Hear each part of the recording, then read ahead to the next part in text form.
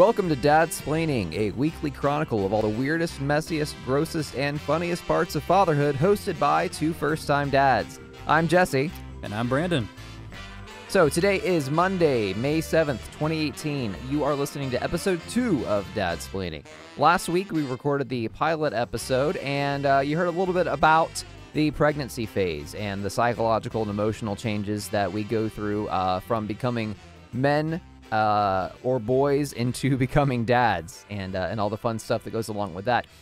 Today we're going to talk about something else that no one ever really tells you ahead of time, which is when you have a baby, you can kiss a healthy sleep schedule goodbye. Am I right, Brandon? Absolutely. We're going to be talking a lot about sleep schedules, sleep deprivation, and just generally what you should be doing when you're not otherwise getting sleep. So as we kindly referred to here, this is the part where you're going to enter the zombie mode, where you're just never going to be asleep. You're always going to be tired. You're going to have to be awake almost all of the day. So we're going to delve into all of the unpleasantness and share some of the funny things that end up happening that you kind of have to laugh at. Otherwise, it's not really worth it.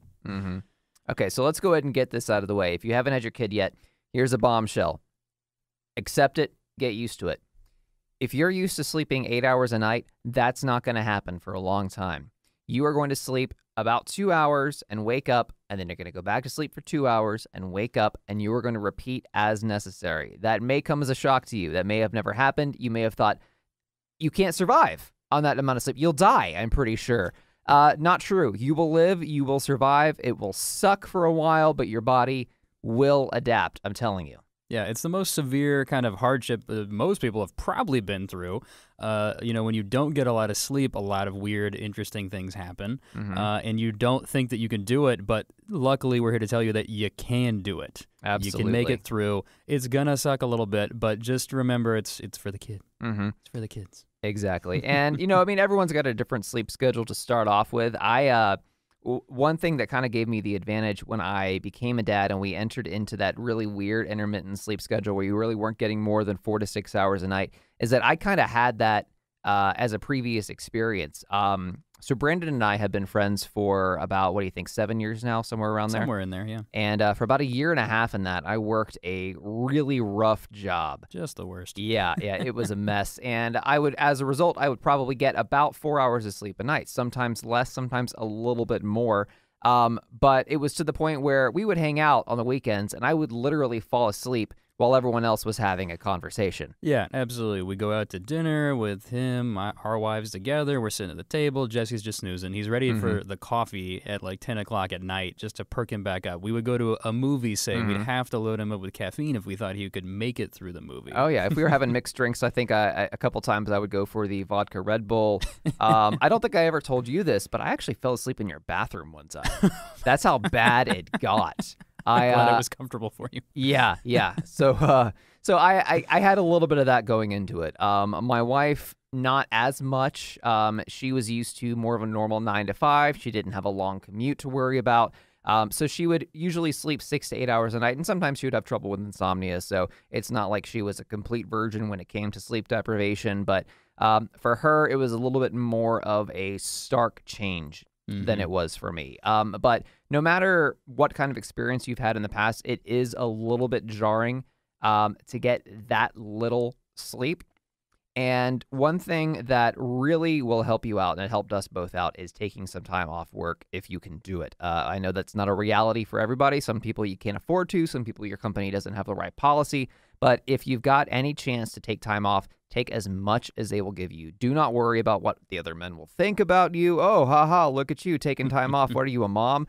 No, you're a dad, and you need to do that. Your wife needs you there. The kid needs you there. And if you can take the time off, you will be so glad that you did. Absolutely. You're never going to regret it. I know some dads who just took their own time off, even if they didn't have company-sponsored time off. I know that sounds challenging, but you're not going to go on a big vacation the first year that your kid has been born anyway. I only had, 2 weeks off, and I took a third week off. What about you, Jesse? It was roughly the same. We actually got kind of lucky in that the year that we found out that we were expecting, my company revealed a parental leave policy, whether you were the dad or the mom, that was, I believe it was 10 days fully paid. I already had enough paid time off on reserve that I had saved up over the year that I could take an additional week and a half on top of that. So I was home with the family for the better part of a month, for the better part of November. And even beyond the emotional benefits of that, being able to spend time with the newborn and all that, the bonding stuff, on a practical level, it is really, really helpful when you are waking up every hour and a half, 2 hours, 3 hours to know that you don't then have to get up at 6 a.m. and get ready for work and hop in your car and head to the highway and then spend an hour on the highway or whatever your commute is. You don't have that added pressure if you know, okay, well, we'll just sleep when we can. And if that means waking up every 2 hours and then not getting our day started until 10 o'clock, so be it. You're really going to be glad that you did that if you can take the time off. I would say if you can, absolutely 100% go for it. Yeah, absolutely. I mean, the best part is that it's the easiest way to kind of get in there and get really a crash course of understanding all that it takes to, care for your kid. There's so much that you're going to learn, and there's way too much to even think about before you go into it. So, a lot of it you're going to pick up on the fly, and what better time to do it than when you're getting drilled, with practicing it 2, 4, 6, 8, 10, like every single night to being able to learn about it. I mean, you have to think about all the things that the mom needs to be able to take care of the kid. So let's say, for example, that the mother is breastfeeding. You've chosen to do that. So you thinking, guys, hey, you don't have to be involved in that. Success for you. No, not quite the case. Try to get in there and help out. The best thing you can do a lot of the times is just support the mom. Support the mom taking care of the kid. Be the dad that's handy and has all the supplies. There's a lot of supplies. Make sure you've got things on hand. Make sure you've got water for mom to drink. Make sure you've got swaddles for the baby if they enjoy that to be comfortable. Make sure you've got the boppy. Talk about the boppy. Make sure you have that on hand so that your wife doesn't have to just carry the child and can sit down and relax. Have all these things, and she's gonna need stuff. Maybe the child will get wet, and you'll need a diaper, things like that. So be the guy that has the supplies. Like there's a lot for you to be able to do. And I remember waking up, all those times throughout the night, and I was the guy that was like running back and forth from the bedroom to the nursery. Like, where's the diapers? Where's the bag? Where are the wipes? Where's the bottle? Where's the water? All these different things. I mean, it was a full-time gig for me. I mean, was it pretty similar with you guys? Oh yeah, and one other thing that I was mostly in charge of for a while was tracking everything. Absolutely, yeah. What I suggest, and I think you guys may have done this too, is the wonderful world of apps. There is an app that we use called Baby Daybook, and we've kind of weaned ourselves off of it now that our kid is 6 months old, and he's on more of a regular schedule. We don't have to worry about these things as much. But we had an app that helped us track his diaper changes, whether they were wet or dirty, breastfeeding, whether it was on the left or the right breast, bottle feeding, bathing. All the things that when your kid is a newborn, you are too sleep deprived to remember when is the last time you changed a diaper. And you also, if you're a first-time parent like we have been, you're not exactly confident in, okay, am I changing him enough? Or are we breastfeeding him frequently enough? When is the next one coming up? So you've got that kind of on your mind as well. Get an app, and as a dad, be the one to take charge there because your wife is going to be actually the one getting her hands dirty. In many of those cases, you want to be there to kind of coach her through it and keep track of everything and make sure that she doesn't have to put the mental energy into that kind of stuff since she's putting a lot of the physical energy into everything else. Yeah, exactly. I mean, the key, again, is to be the sane one in the relationship in this moment. Now, both of you are not getting sleep if you guys are staying up with the kid at this point. Don't worry about that. It's not a competition. But, Jesse's right. Your wife, in this case, or your partner is going to be taking care of the kid. Let's say they're breastfeeding, like we've talked about. Then they're doing a lot just with that. They're holding the kid. They're making sure the positions are correct, making sure that the latch is working. There's a lot that goes into that, by the way. And there's a lot to go into just taking care of that side of things. So the dad needs to be the one who's got a little bit of mental capacity, like Jesse's talking about. Write down the poop times, write down if it's wet and dirty, write down like when you do the feeding. And really the best part about writing down all this stuff is that you get to take charge of that sleep schedule. So you can say, okay, my kid just woke up. It's 1:30. Yes, I get to sleep again until 4. Okay, that's when I have to wake up again. Because sometimes the kid's not going to wake up on a 2-hour time schedule, but you need to be the one making sure that they wake up. Exactly. This is really important to get the sleep schedule right for your kid. Now, they may they may wake up and wail and make a lot of noise, but you really have to be on top of the wife and the baby, making sure they stick to that schedule. Exactly. Yeah. Many times in the very beginning, I was the one setting the alarm, saying, "Okay, it's been 2.5 hours, however long the doctor told us we needed to breastfeed every so often." The baby was sometimes asleep. He wasn't like screaming, getting ready. I need the food now. But like we said last week, babies at that age don't understand what they need to do in order to stay alive. They're not going to say, "Oh, hey guys, looking at my watch, it's been about 2 hours. I think maybe I should get some milk now." They don't know. And, your wife's going to be, probably asleep because she's as sleep deprived as you are. So be that one to set the alarm, to get up, to kind of gently nudge everybody and say, "Okay, let's go ahead and do this now, and then we can get back to sleep," and stay on top of it. And, it'll change too. In the very beginning, you may wake up more frequently than you will later on. And even if you are not waking up according to that alarm clock, I don't know about you, Brandon, but I had a very hard time falling asleep and staying asleep in the first few weeks because I was a nervous wreck. Okay. I would say for a while, every half hour, I was sort of waking myself up and craning my neck up to look over the bassinet to make sure the baby was still breathing. Like I would, and then I would get up and kind of walk over, like tiptoe, so that if he was asleep, I wouldn't wake him up because you'd never want to wake up a baby before Creaky you need floors. to. Oh boy. Exactly. But I couldn't sleep, and then after a few weeks, I was like, okay, I'm used to this. Okay, he's asleep. He'll stay asleep. He's not just gonna die randomly. I can give myself that few hours of sleep, and then as time will go on, like, just know that there is a light at the end of the tunnel. Like, you're not sleeping much now, but as time goes on, the baby will lose that dependence, that need to feed every 3 to 4 hours. And pretty much after a while, he'll sleep through the night. For the past couple of weeks, David, my 6-month-old, has been sleeping a full 8 hours. We can go to bed at 11 o'clock, and he won't wake up until 7 o'clock, sometimes even 8 o'clock the next morning. And I gotta tell you, I mean, after you have gone 6 months without getting a full night's sleep, like solid, it feels so good. It feels like you're on vacation or something, and you're just, getting the spa treatment. It feels luxurious to get a full night's sleep. You're on like a again. sleep high almost. Exactly. Like, you don't even know what life you're living anymore. It's the good amazing stuff. Yeah. Beautiful, beautiful. I mean, so going back to thinking about, okay, those first days, those first weeks, like, what should you be thinking about in this sleep-deprived state? We've talked about being there for the mom, being there for the kid, being on top of things, which is hard to do, but, that's a great role for dads to play. And, some of the funnier things that end up happening, like, you don't really think about, like, it's still hard to process all of the information you need, right? So one of the things you're doing most commonly during the middle of the night is changing diapers. So think about a pro tip here for those listening who have sons or going to have boys. One of the things that sounds obvious, but you're not going to think about, is what I call the check the penis situation. So you've got to make sure every time you're changing that diaper that when you're putting it back on a clean one, you check that penis and you got to point it down. Yep. Very important because it's going to want to be pointing up. It's gonna, not to get into too many details, but sometimes it will just be up.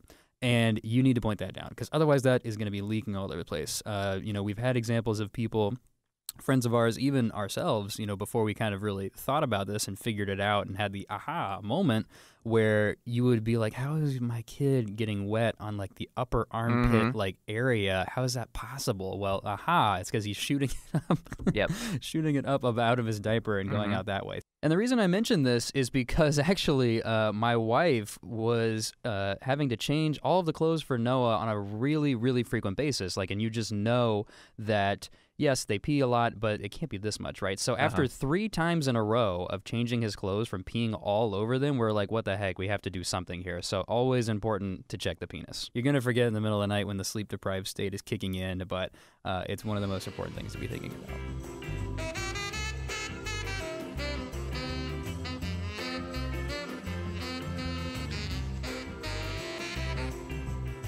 So in the middle of the night, after you have changed the diaper, after the baby has been fed, many times he or she will fall back asleep with no problem because they've got a full belly, they're clean, they don't have anything going on in their diaper that is upsetting them.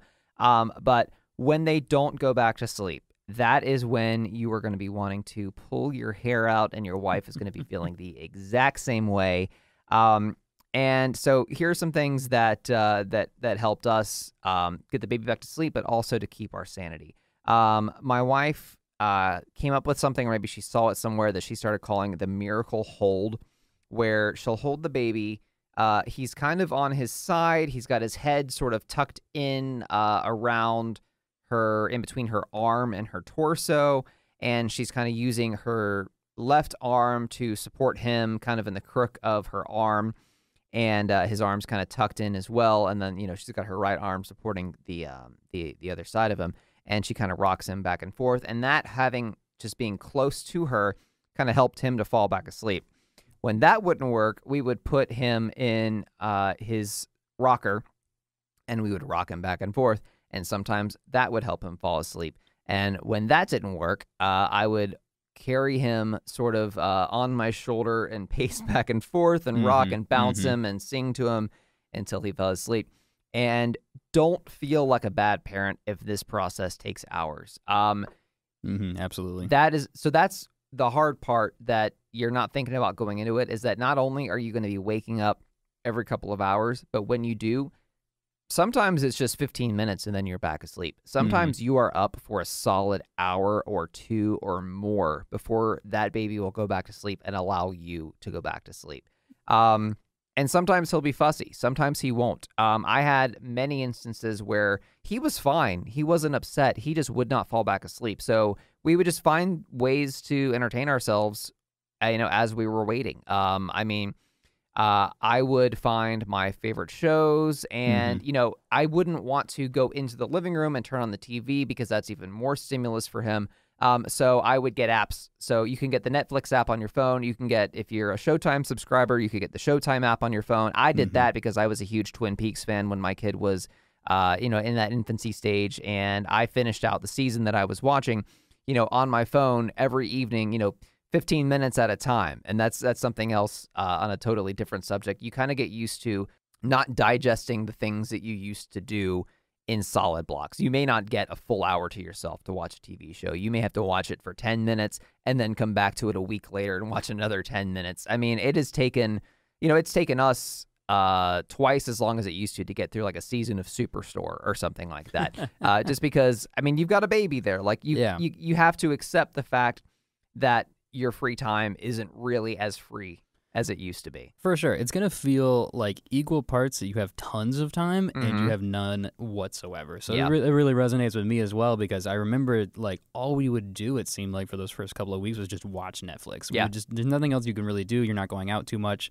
So you're just watching tons of Netflix, but you're not also making a lot of progress with binging, because you might make it through 20 minutes before something happens and you have to go deal with it. I've never paused so many things for so long, and had so many moments where Netflix goes to the pause screen and you're getting away from it, or your TV just shuts off and goes into low power mode from just inactivity.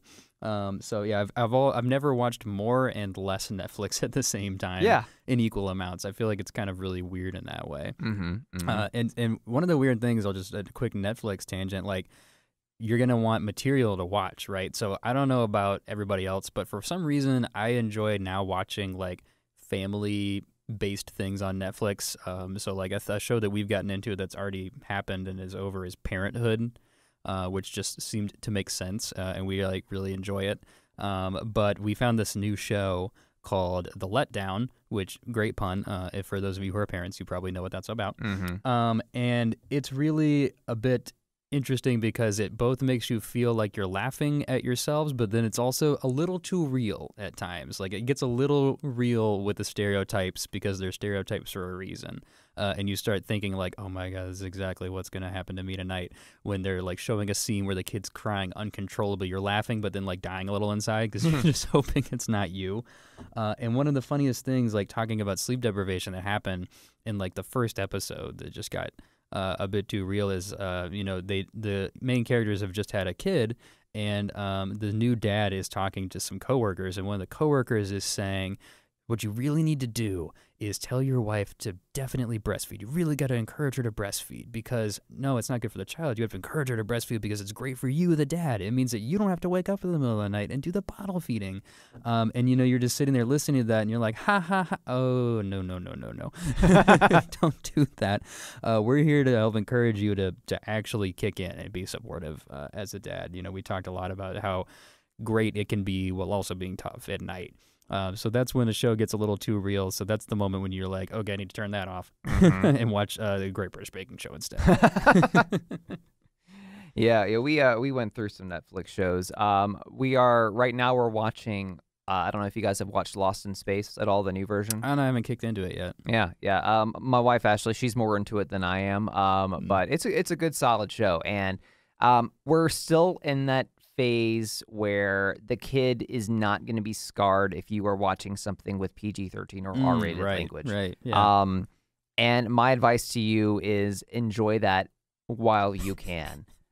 Because soon he is going to be picking up stuff. He or she is going to be picking up words, and you don't want to be like watching those raunchy comedies at an age where he can pick something up and then go say it in front of your parents. Yeah. We watched an animated Netflix show called Big Mouth.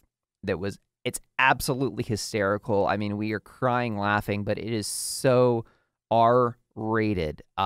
It is so graphic. It's about like kids going through puberty and stuff, but it doesn't hold anything back. Like it's like super bad but animated. Oh my god. And we're watching that while we can, because I know that 6 months from now, well, maybe not 6 months from now, but maybe a year from now, when he's picking up stuff and learning to repeat sounds, I don't want him dropping an F-bomb, in front of his grandparents.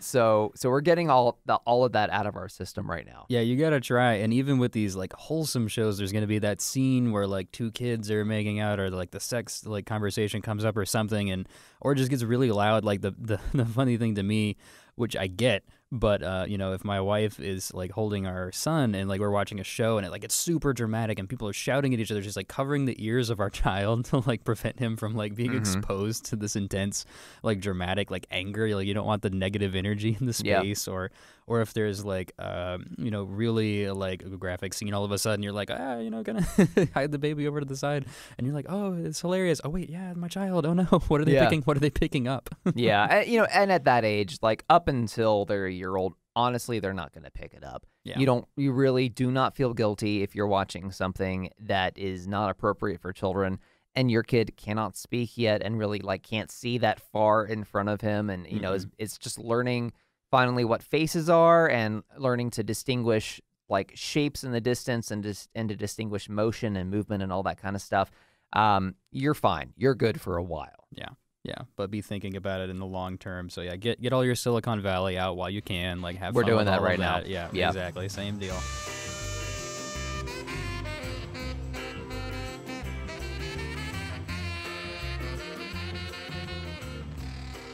So sleep deprivation is not just something that is going to affect you guys at night.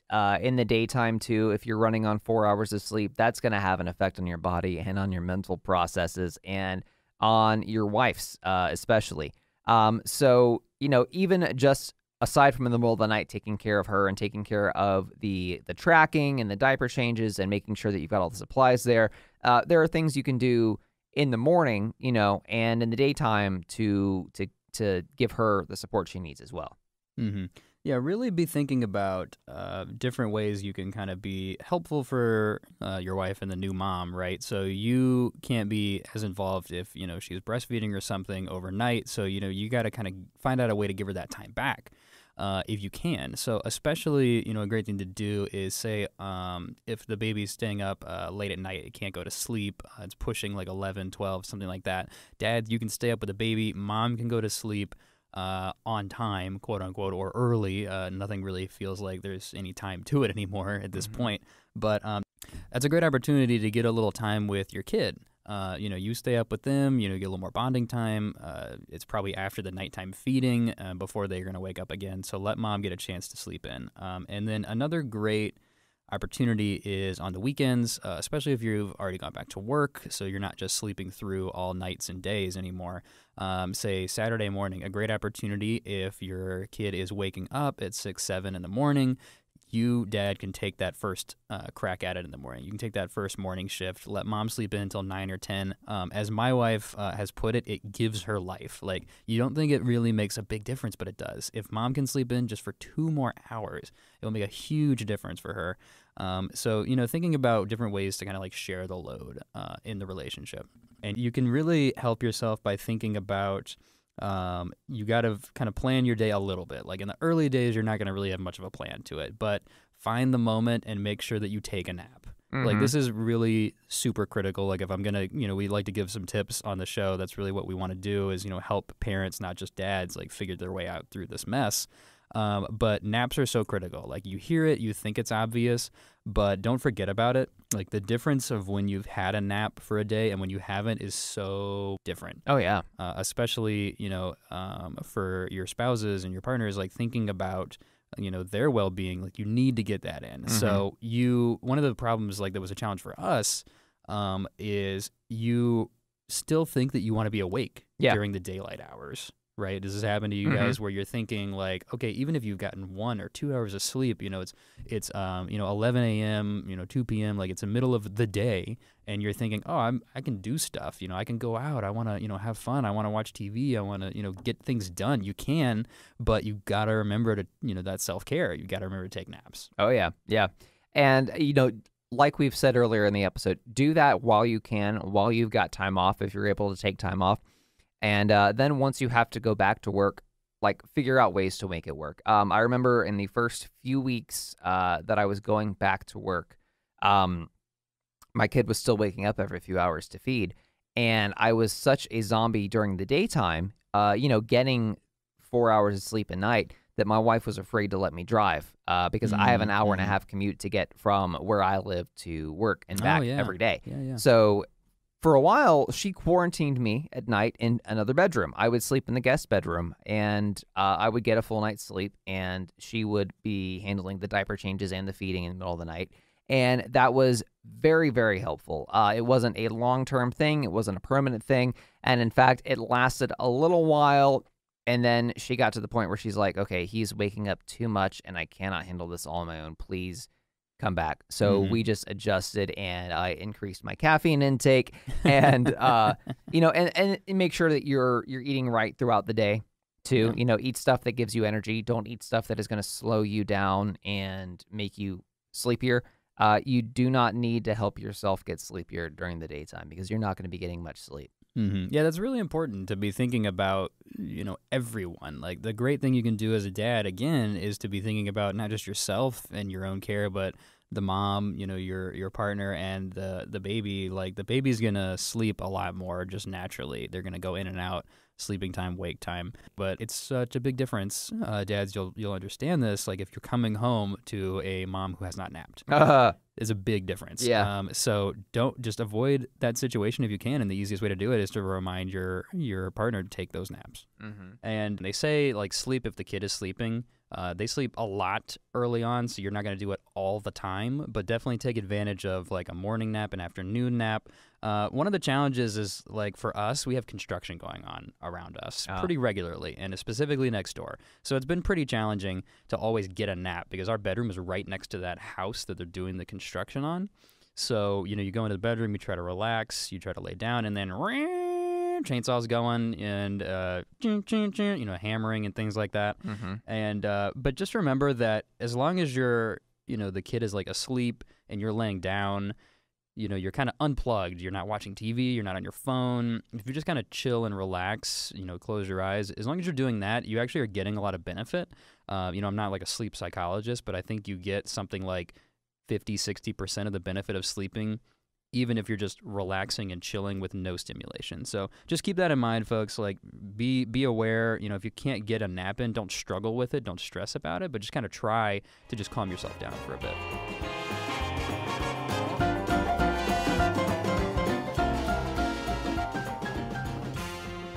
So something interesting that has happened to us is that In those really early couple of days when you're dealing with the sleep deprivation, you're getting up every couple of hours without fail, every single night and all throughout the first couple of weeks, is that I really remembered my dreams a lot. So a lot of the times, you think about like Inception style, where you kind of maybe remember the dream, but you certainly don't remember it probably every day. Mm-hmm. At least I never did. But in this early couple of days with so much sleep deprivation, and you're always waking up like every hour or 2 hours, I was always like right in the middle of a dream. And so I was always remembering the crazy dreams that I would have. And Austin and I, the kind of fun thing to do was like almost swap dream stories, which felt really weird because we both never really remembered them. And, it gets so bad, and like the crazy kind of things that you dream about are really weird. Because you're having a baby, so now all of a sudden you have these weird other things you're thinking of. And my wife had a hilarious story where she was so sleep deprived, always dealing with waking up to change the baby and things, that she had this crazy dream that he was peeing so much that she had decided to like stick a catheter in him to like catch the pee so that she didn't have to change him anymore because he's just peeing too much. And I was like, poor us. I'm like, yeah, that'd be so amazing if we could just do that instead of a diaper. So crazy dreams just kept coming up, and I just remember them all the time. So, I know we're talking about sleep deprivation today, but in general, the first few months that you've had the kid, you're going to learn some things on your own, and it also helps to take some tips from some guys who have been there. So, Brandon, in the immediate aftermath of bringing that kid home from the hospital, and for the first couple of months in your case, what have you guys learned that has kept you going? So the big takeaways, from my perspective, is probably just thinking about the self-care that's really important. We talked about naps. We talked about being there for your wife, giving her some of the relief in the late nights or early mornings. Those are absolutely critical. Like happy wife, happy life, but like happy family, happy life almost. You've got to be looking out for your partner and for your kid or kids. The things that I didn't really think about but are like really important along the way, I think one of the more important ones that I would highlight for everybody is like make sure that the mom is staying hydrated. Yeah. It's something you don't really think about, but in order for the milk production, if they're breastfeeding especially, you really want to help stimulate that and kind of keep that up. Your kid's going to need more and more over time. So you really want to promote that. And one of the best ways to do that is to be hydrated. It's like if you're taking care of yourself and staying hydrated and drinking water is going to really help with the milk production, which is going to make breastfeeding go a lot better. So really make sure, again, dads, that you're staying on top of your partner, making sure that you're bringing them water, giving them a big cup and refilling it for them all the time.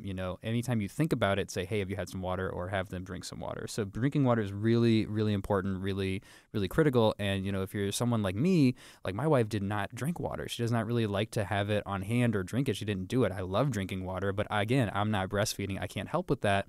So be there for them, dads. Be there with a cup of water at the ready all times. Oh, yeah. And so here's one thing that we have learned, and this is for moms too. Go easy on yourselves. There are going to be times where you are not going to get it right. You're going to do something wrong. There are going to be some times where you're going to make some big lifestyle changes, and you were going to have to settle for things that you did not used to have to settle for. And you're going to feel like your life has just changed so much. And in many ways, you're going to feel like you are not up to par and you are not up to the standards that you used to be up to. Go easy on yourselves. Dads, this is kind of weird, but your weight may fluctuate. You may lose weight because you're forgetting to eat, or you may gain weight because you're eating a lot of junk food and comfort food. One thing that happened for us is after the baby came, we decided that we were going to go on what is called a time-restricted diet, where you don't really change the way you eat, but you change when you eat.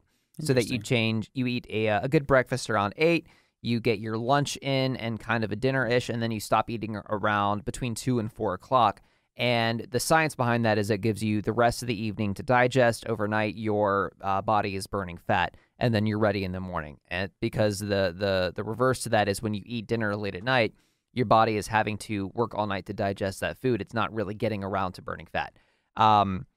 It works great. It's just not great for a mother who is breastfeeding because she's already burning calories. You don't think about this, but your wife is burning calories when she's breastfeeding. She's getting exercise. Yeah, that's a great tip because I think, don't quote me on this, but I'm pretty sure that like the act of breastfeeding consumes like 1,000 calories. It's something crazy a day, like that. Yeah. I think, and that's like half of your daily recommended calories. So you managed to diet right after having a kid. I can't really believe that because we did not at all. We did not do anything good for our bodies or with what we were eating food-wise. We just ate anything that was in front of us. I mean, you've probably heard of like meal trains that you get where people will like bring you food right after you've had a kid because they think you can't have time to cook, and it's true, you cannot. It's very difficult. So people were just bringing us takeout. They're bringing us, fast food. Even when they were bringing us a lot of home-cooked meals, it was like good meaty stuff like, roast beef, macaroni and cheese. So we have been gaining baby weight along with our son, I think. So kudos to you guys for trying that, but we have not done a good job at all. Well, let me be completely open and transparent about this. I say we diet and we dieted. We didn't stick to it. Like, we started out with an ideal, and we achieved it maybe 4 days out of 7 of the week. Hey, there you go. And then the rest of the time, we would, you get home, and you're like, oh, I'm so tired. And my wife's like, I'm so hungry. There's no food in the house because we finally run out of all the food that folks like you guys have given to us after we had the baby. Oh, you're welcome. I have got to get something to eat. And I'm like, you know what? I've got to get something to eat. So let's go get some Chick-fil-A or some gyros or, some Chinese food or something like that. And, most often those nights would also end with a bowl of ice cream. Because so good. what we kind of figured out was, you gotta try and take care of your body, but you're also really stressed out all the time. And if it helps to have a little something sweet, just go for it. Yeah, a little nice food, a little glass of wine, people, goes a long way to helping that stress. Yep.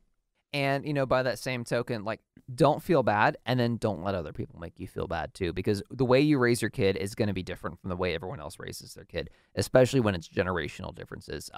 Your parents and your grandparents and your aunts and uncles and your cousins are all going to tell you things, and in most cases, they're going to respect boundaries. They're going to know, okay, I'm going to throw some advice over, but I'm not going to micromanage. I'm not going to overstep my bounds. I'm not going to step in and judge you.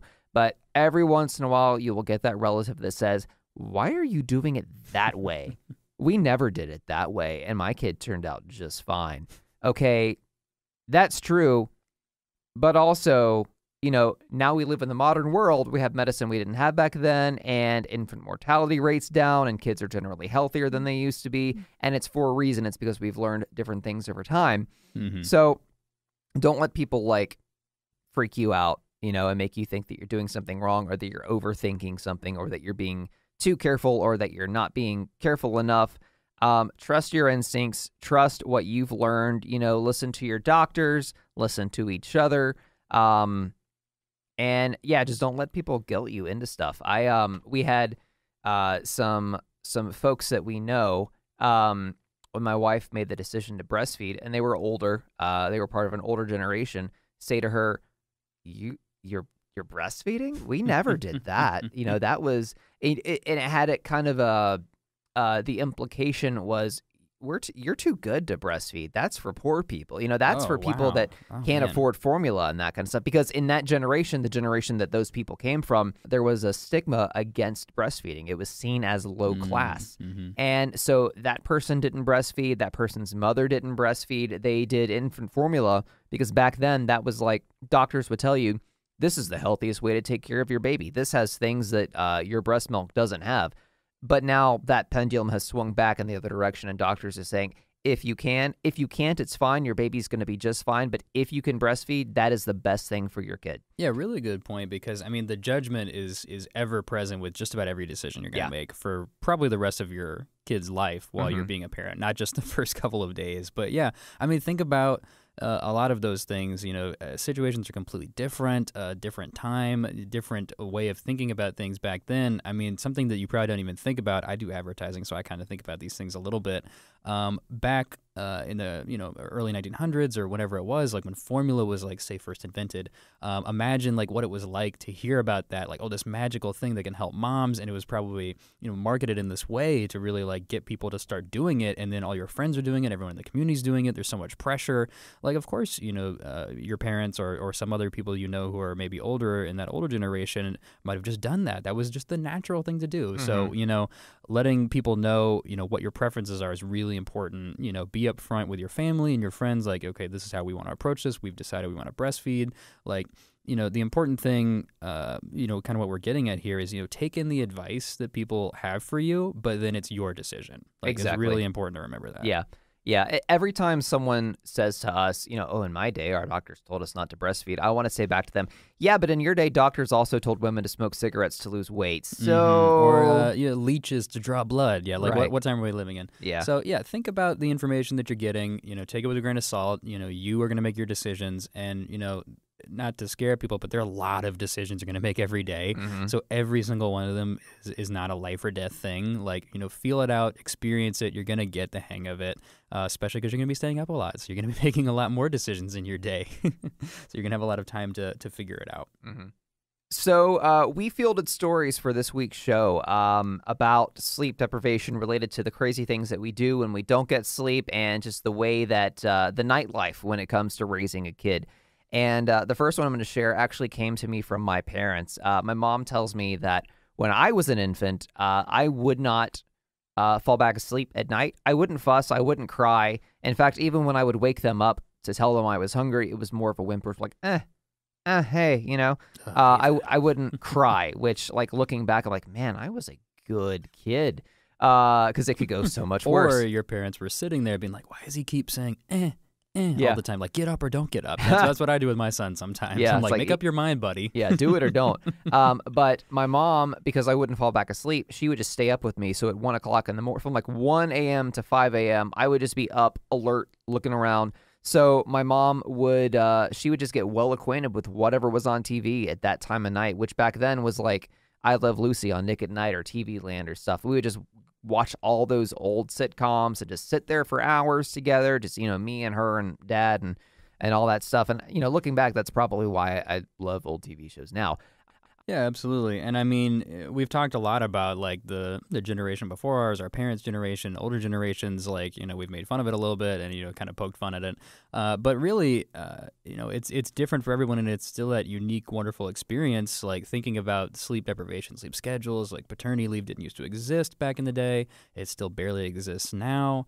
Hopefully people are progressing and moving forward with it. But, I remember my dad, like, being so proud to talk to me about the fact that when, my brother and I were born, he took off like a month or 2 months of time from work, like unpaid, but he wanted to be with us.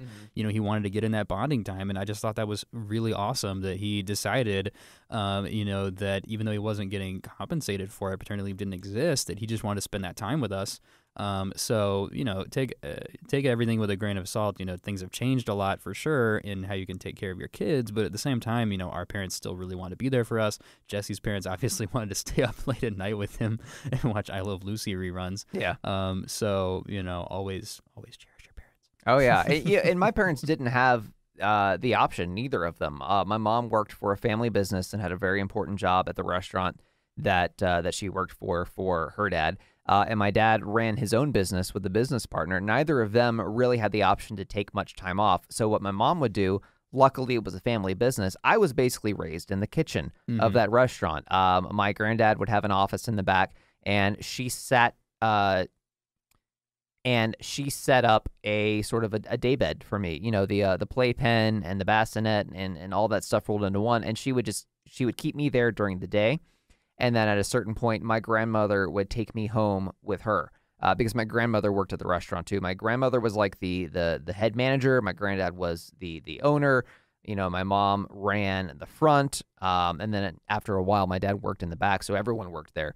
But they didn't really have the option to take time off. So what they did was they integrated me into their lives in a way that made sense, that was safe, and that kept me with them so they didn't miss out on that quality time. So, that's something also. You may not have the option to take time off, but if you can't do what you can to squeeze in that quality time wherever you can get it. If it's in the afternoon, if it means like pulling all-nighter so that you can spend time, face to face with your kid, even though you're not there during the day, like just do it.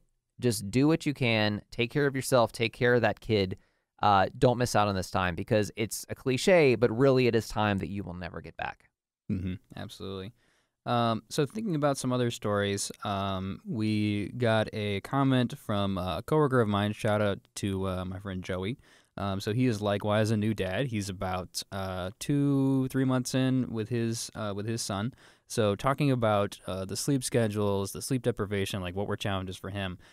So some real talk here. He was telling us that basically after not very long, his wife told him that he could not be on nighttime duty anymore. He could not get up with her and help with his son because he was so grumpy. He's one of these people that, like, when he's awake from a dead sleep, he will let you know about it. He's not happy. So his wife would joke that he was the big baby in the room, and she already had a little baby to take care of. So he could not be involved in that situation. So it sounds tough, for the mom to deal with that. But, the way that they got around it is that he then shifts that focus. And he knows that she likewise will have challenges like being up overnight or being at home with the kid. And so he is there to take care of her. So again, going back to some of the things we've talked about, my friend here is basically saying that, like, okay, he's not the best at nighttime care, own that, realize that. So what do? You focus on taking care of your wife. So he is great at caring for her, and then she is good at caring for the child. So you're still getting that in. And I think that's a really great tip. So shout out to Joey. Oh, yeah. So this next story comes from my wife's cousin, Kenny, and this is an after-birth story, but it's still a great one. Amy, his wife, and I showed up sleep-deprived to his daughter, Tova's first baby doctor appointment with no diaper bag. And, of course, stripping her down to put her on the scales revealed that we desperately needed it. Mm-hmm. And then there's a poo emoji. Perfect. It was the first of many embarrassing parenting moments. Yeah, so that is a true fact. Parenting is messy. Same thing. The delivery is messy. The pregnancy is messy. Everything after the birth is messy. Take it from a former germaphobe who had to get over that mess really, really quickly. Mm-hmm. I totally feel you on that one, Kenny, because first baby appointment, brought the diaper bag, left diaper bag in car, went into the pediatrician, had to go back out, get diaper bag, bring diaper bag. Finally, when we get in there, he's pooped. We have to change it. Guess what's not on the diaper bag? Diapers. Oh, yeah. But we had the bag. I got a pretty funny story from a buddy of mine, Paul Kim, that I've known for years. Paul is a first-time dad like us. He's got a 2.5-year-old named Arlene. I'm actually going to try and bring him on the podcast one day because he's got a lot of great stories, and his daughter is just the most adorable thing.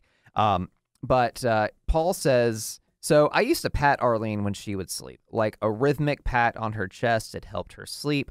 I was so sleep-deprived that often when I was patting her, I would fall asleep, and I would continue to pat, but I would be patting the pillow instead of her. I would miss because I was asleep, and when I would wake up, I would just see that I was patting the pillow, and I would freak out because I thought I lost the baby. But the baby's in my arms. I just don't notice because I'm looking at the pillow that I'm patting. And so here's something. I said earlier there's a light at the end of the tunnel. Maybe not always. Paul's daughter is now 2.5 years old, as I said, and these kinds of shenanigans are still happening. Sleep deprivation is still real. Recently, he was in Chattanooga with the family, with his wife and daughter. He was holding the baby. His wife was pushing the stroller. He looks into the stroller as he's holding the toddler and sees that the toddler is not in the stroller. He doesn't put two and two together. He shouts, "Where's Arlene?" His wife says, "Are you serious?" And he thinks, is she mad at, where's the kid? Is the kid missing? Is she upset with me because the daughter's missing? Did I lose her? Then he looks down and sees that the kid is in her arms. And that's something that we can all relate to. If you haven't been there yet, you will get there before long. Just wait for it to happen. Man, sleep deprivation does things to you. You become a little bit dumber.